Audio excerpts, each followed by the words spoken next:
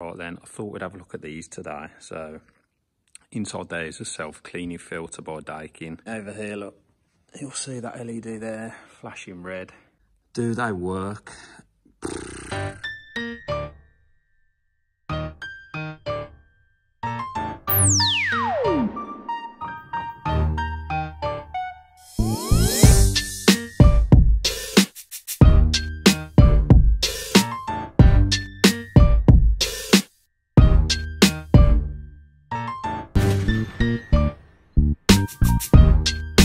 It's mixed on the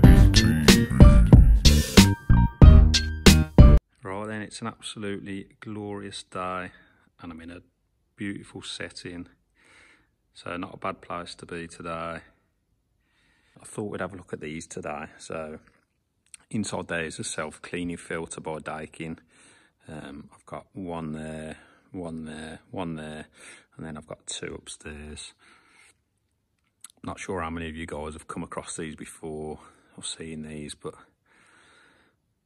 mixed opinions on these. But what we'll do, we'll open this one up here, or one of the ones upstairs, and we'll strip it down and have a look and just show you guys what's inside. The same as any other filter panel, you just pop the two tabs and then drop that fascia down. But as you'll see there, it looks a little bit different to a normal air filter. So we'll have a look. We'll have a look at these different parts. This is the dust box. So this is supposedly where all the dust and crap collects in there. And then around this S pipe here into this, that's the brush section. So they're the brushes that are supposedly gonna brush the dirt off the air filter. Obviously behind it, you'll have the brush motor somewhere in there. I think up there is the air filter motor. So that filter slowly spins around past them brushes. And then right there, this tubing, that's the dust collector pipe going into there, which, let's see if I can show you that. Basically, up them two flaps there is where you're gonna put the vacuum, and then that's gonna suck the dust all the way from that dust box there. Do they work? Well, they don't work in the environment that I'm in at the minute. So I'm in a bit of a restaurant, canteen area, and as you can see there, look, you can clearly see the brushes have been, or the filter's been spinning, but yeah, there's not much happening there, to be fair. I'm going to remove this and I'm going to clean it manually, and we'll have a look once I've got it removed. But yeah, I don't know whether any of you guys have got any of these installed anywhere. I think it probably makes a difference sort of in the environment and where they are, how much traffic footfall you got coming through. I know you can sort of set up the cleaning times on these as you want them, so perhaps once a day at a certain time or whatnot. But yeah, in this environment now, these certainly don't really work, as you can see there. And we'll have a close look when I get the filter off. But not saying these don't work at all, they're just probably not right for the environment that I've got here. Yeah, let me know in the comments below if any of you guys come across these before. Have you got any that work properly? Do you rate them, don't rate them? Yeah, let me know below. What I'm going to do is strip this off now. We'll take the filter out and we'll give it a wash, see what it should look like. Just before I pull this out, you'll see there, look, my air filter is actually ripped there. It's got a hole in it, so that's going to need a new air filter. But I find that quite a lot on these. I don't know whether it's because there's like two prongs that push the filter down, or whether it's the brushes, I don't know. But I've had a few of these that are tear, so we'll take it out and we'll have a closer look. So the easiest way I found to get the filter out on these is if you just take that S pipe off there and then undo that centre screw there. Once you've got that screw undone, you can just lift that out of the way, just leave that there for a minute, and then you'll see there'll be a number of these tabs, so they just turn like that, which is going to allow the filter to drop out. So undo all them tabs. Right, obviously that's the filter removed. If we have a look, that's the filter motor there, and that cog there, that's what's going to spin that filter round. And then if you have a look at there, these are the prongs that we're talking about. I think these push the filter down. You see that one's bent right up, so that shouldn't be like that. So I have to bend that one back out. I don't know whether it's these that are actually ripping the filter, getting caught, or whether it's something on the brushes themselves.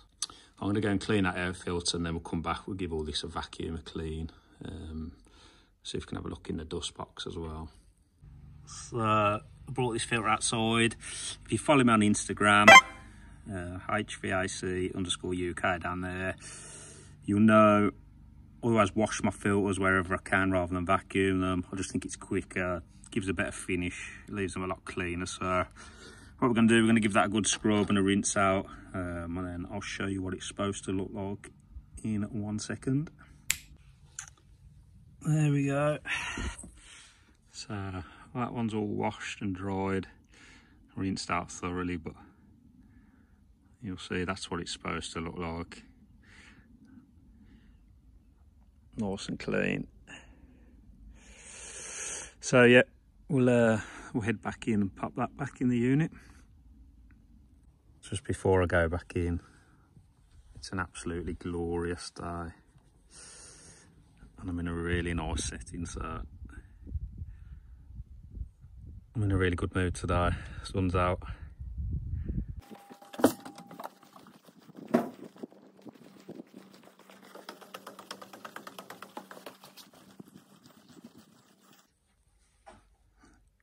Right then, just before I put that back in, what we're going to do, we're going to get the Hvac out.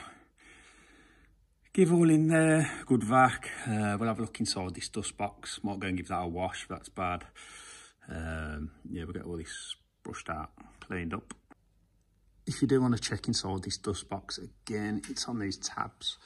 So you'll see we've got one tab there, and then you should have one just there. So if we undo these tabs, you should be able to just drop that out with a bit of a wiggle. We'll open that up and have a look. So I've took all the screws off the top of the dust box. I'm doing this just to show you really, but there's the screws. So we've got 1, 2, 3, 4, 5, 6 screws. And then something else to bear in mind, there is a little air filter on the dust box. So you guys can see that. It's not actually too bad. I'll give that a wash since I've got it off. So let's take the lid off and just see what's in here.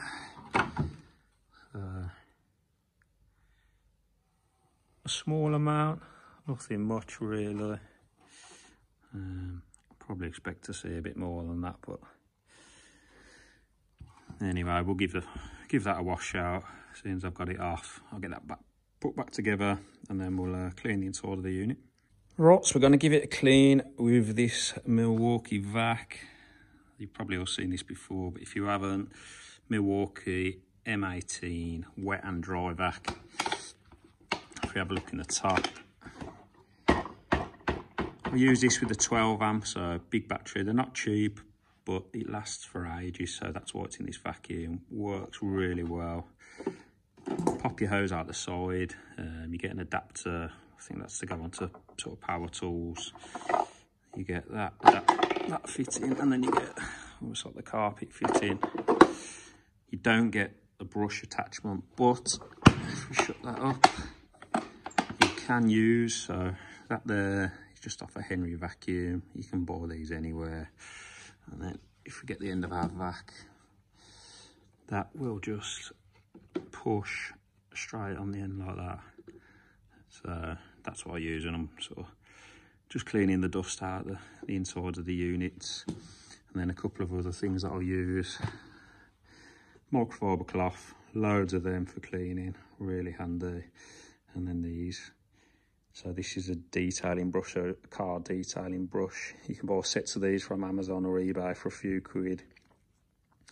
Really handy for just brushing out the crap from the intricate sort of places inside the unit. As always, make sure you put a dust mask on. You don't be breathing any of this crap in. Let's get it cleaned.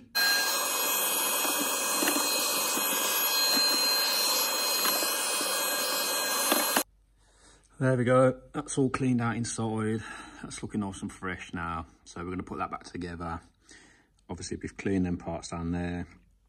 Putting it back together is just a reverse process of taking it apart. So I'm going to put the dust box on first, then we'll put the filter back in, then we'll clip the brush section back in up there, pop that S tube on there, give the filter a spin just to make sure it spins round. So yeah, let's put this back together. So on your dust box, that tab there is going to sit in that gap up there, and the same, that tab that side is going to sit in there. So push them tabs in. Might be a bit tricky this with the casing, but push it in, and then once you've got it up, you just turn them tabs back round to hold that in place. Next up, we're going to put this air filter back in.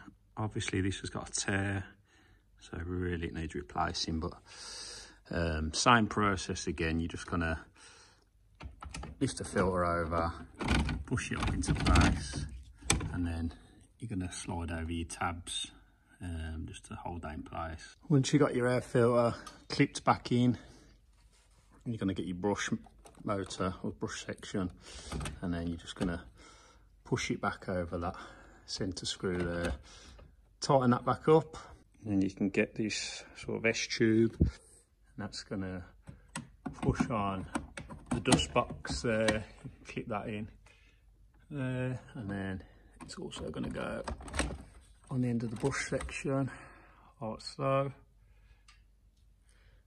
So make sure they're clipped in. I'm just going to give that a little vac off now. There we go. So that's now fully assembled. Looks nice and clean, nice and fresh. But that's the effort I've had to go to just to get that clean in there. Obviously, if that had a normal air filter in, I would just pop it out of that door there, go and wash it, give it a quick vac, and then put it back in. But now I've got all these gubbins that I've got to clean out as well. So I'm not saying these don't work. I don't think they work in this environment. They might work well in other environments. I don't know. What do you guys think?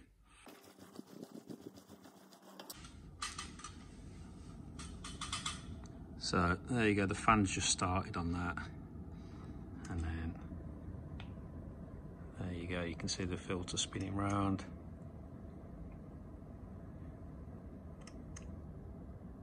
And you'll see it move into position, and then I believe these brushes in here will start spinning, and it'll clean the filter bit by bit. What'll happen every now and then, that fan is going to ramp up, and like I said before, where you got the filter there, it uses the fan to draw the dust from in the brush area through there into the dust box. So after that's done a bit of cleaning on the filter, you'll see the fan ramp up and collect all that dust.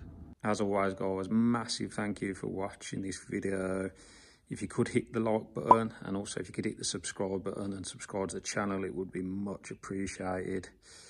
If there's any air conditioning content you want to see, drop something down in the comments below, and if I can film something, I certainly will.